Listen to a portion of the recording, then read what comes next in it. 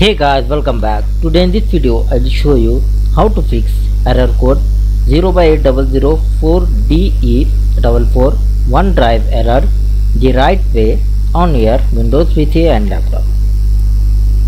So for this guys, first method you check your internet connection, and the second method you restart your PC and drive, and the third method you check your server status, and the fourth method guys, you update your OneDrive driver.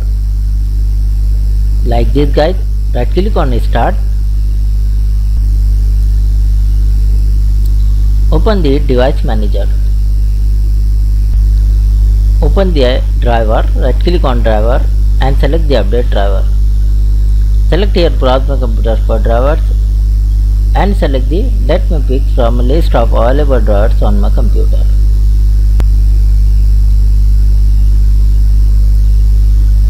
Select the driver and click on next.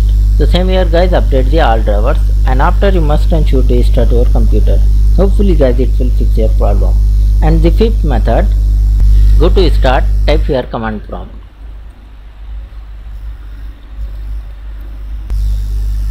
Right click on command prompt app and select the run as administrator. Type here guys command ipconfig /release and hit enter on your keyboard. Now type the second command ipconfig /flush DNS and press the enter.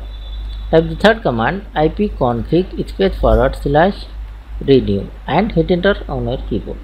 Now type the next fourth command netsh int ip reset and press the enter. Type the next command netsh winsock reset. Close the command prompt and restart your computer. Hopefully guys this time it will fix your problem. And still you facing the same issue, try the next sixth method. Once again open the command prompt,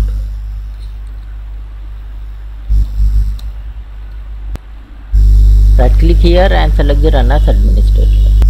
Type here guys command sfc /scan now and hit enter on your keyboard.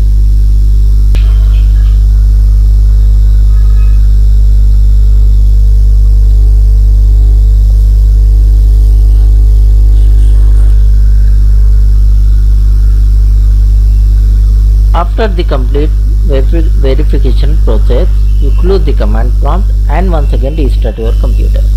Hopefully guys this time it will fix your problem. And still you facing the same problem, try the last seventh method, you reinstall the OneDrive app and try. Hopefully guys this time it will fix your problem. So thanks for watching this video. Please like, share and subscribe.